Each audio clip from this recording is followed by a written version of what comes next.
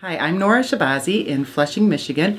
I am the founder of EBLI, Evidence-Based Literacy Instruction and Ounce of Prevention Reading Center. When my middle daughter was in second grade, she was put in a gifted and talented program because her math scores were in the 98th percentile on the Iowa test, but her reading was a year below grade level. And so after further investigating that and trying to figure out what was going on with that, the school didn't think that that was anything unusual, and she was good at memorizing stories and that type of thing. So I started researching reading obsessively. And I came across a book called Why Our Children Can't Read and What You Can Do About It. And it was the first thing after 6 months that made sense. So thanks to that book, it talked about a few programs that would really work to teach anybody how to read. One of them was called phonographics. So I used that, and in 3 hours taught my daughter how to read. She is now just finishing her first year of college, and she's in the honors program. So after doing that, I realized that, well, either that was a fluke or maybe I was onto something. So I started working with other kids and got the same result.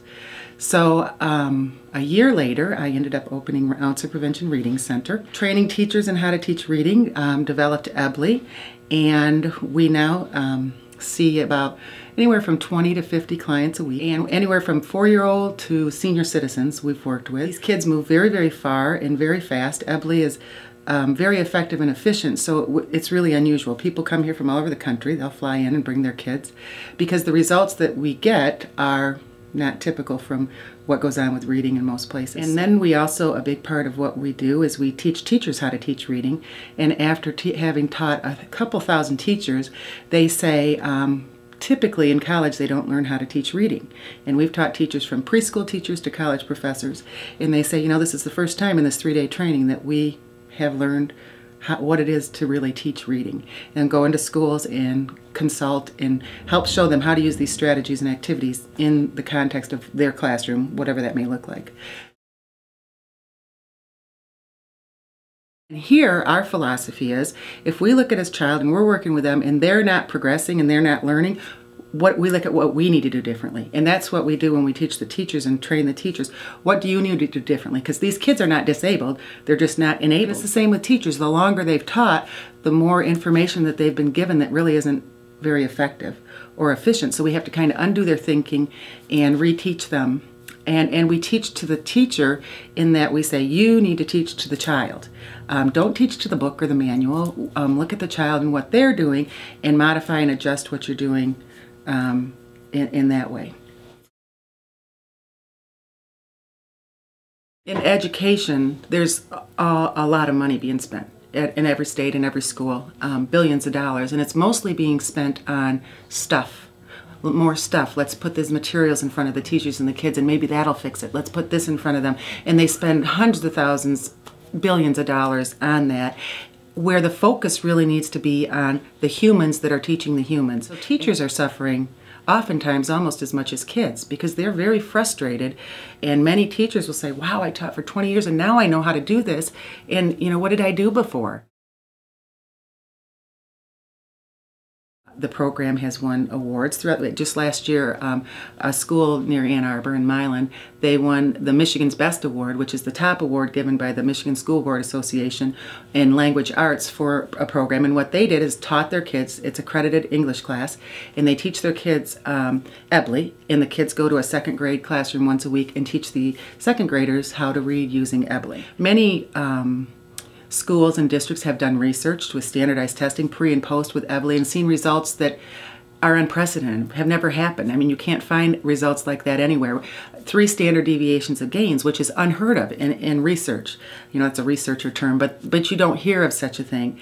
And so now we have schools and districts where people have been trained who go out and do presentations about their results. And a teacher up in East Jordan, actually, who has written a book. It's called From Learning Disabled to Enabled. And her daughter was in 6th grade in special ed, reading at a 2nd grade level. She came and got trained. Her daughter is graduating this year in honors classes, and beautifully. Has been out of special ed since 7th grade. If you do this work, you can't help but be obnoxiously passionate about it.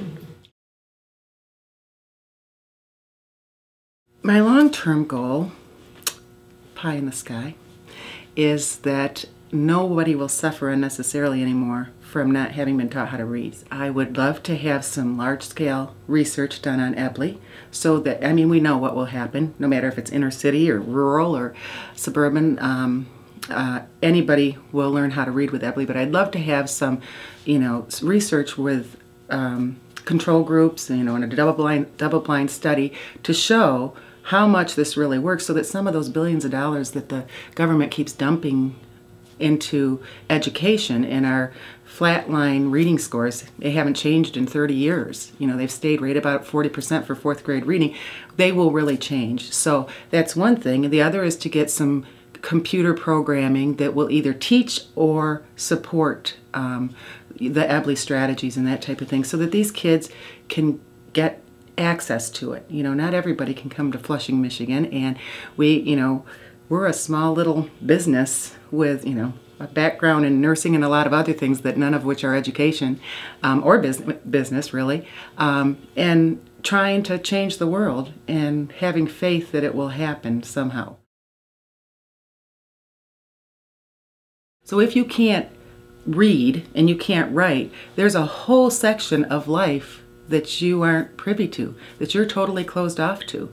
And there's so much pain and emotional suffering that goes on, and that's the part that motivates all of us here, and that gives me the passion to leave my children for days at a time and to spend a lot of my life energy trying to get this information to teachers so that they can teach it to kids, and to parents so that we can help their kids. I'd prefer it go through schools so parents don't have to pay money to come here and get their kids to get up to snuff, and they can do it, and they do.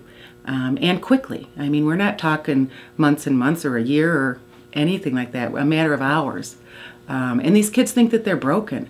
And everything in their life then starts to revolve around hiding their brokenness and hiding their pain and hiding their suffering. And it's really not okay. So what's more important than a kid? In the life and progress of a kid, there isn't anything. And so, we don't have the right to give up on kids.